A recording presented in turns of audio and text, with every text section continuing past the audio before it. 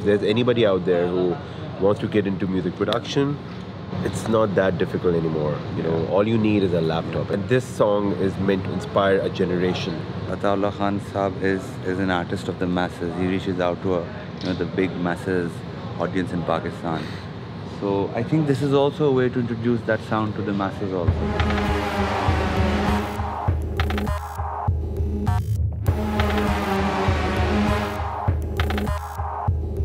What I'm gauging by just speaking to you is that, you know, you have these ideas, but you're holding them back because of the mainstream thing. But what we can also suggest is that, just an idea, how about you make a complete electronic thing? Allah Karesi chuniya थोड़ा सा ये upbeat होगा. Allah Karesi chuniya मुकवे सन तंगिया ढोलना में दिल छोटा न भरवे.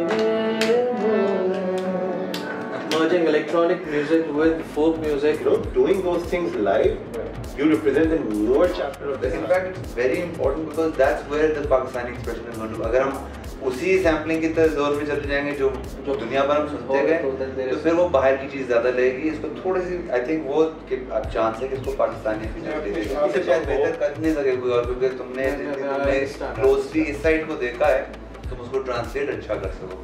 हर बंदे के हिस्से में कुछ न कुछ महरूमियाँ हैं. अपने गमों पे रोते हैं लेकर किसी का नाम, तो वो हर बंदे को अपना दुख महसूस होता है. मेरी गायकी कि हम मर्ज कर रहे हैं अपने फोक को, हम अपने ओल्ड स्टाइल को with something new which is happening in waste. वो क्यों अगर आप कहेंगे तो मैं ऑन द स्पॉट भी आपके लिए बना दूँगा, चेंज कर दूँगा.